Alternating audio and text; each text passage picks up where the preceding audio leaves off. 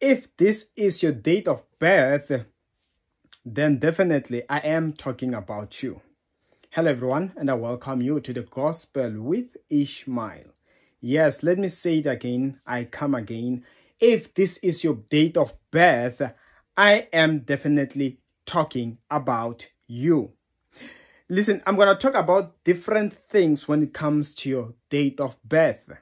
And what do I mean? You could be having a date of birth where you realize that each and every time it is time when it's almost time or time for you to celebrate your birthday, something bad happens. In fact, I feel like that conviction, there's someone who's suffering from this. If you are there, just feel free to contact me. My email is on the comment section below, okay? And confirm what I'm talking about, or text me on WhatsApp. But I want to come against anything that works against you, or for that matter, that is planning to happen against you on your date of birth. Anyone that suffers whenever it is their time, it's their season of birth, I cancel it, I pray, I decree, and I declare, you shall not suffer again in the mighty name of the Lord Jesus Christ. Amen.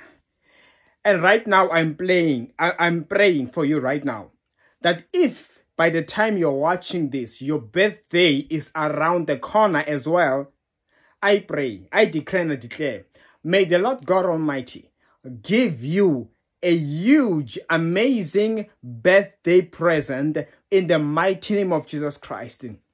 Your date of birth is being blessed. I decree and I declare over your life right now in the mighty name of Jesus Christ.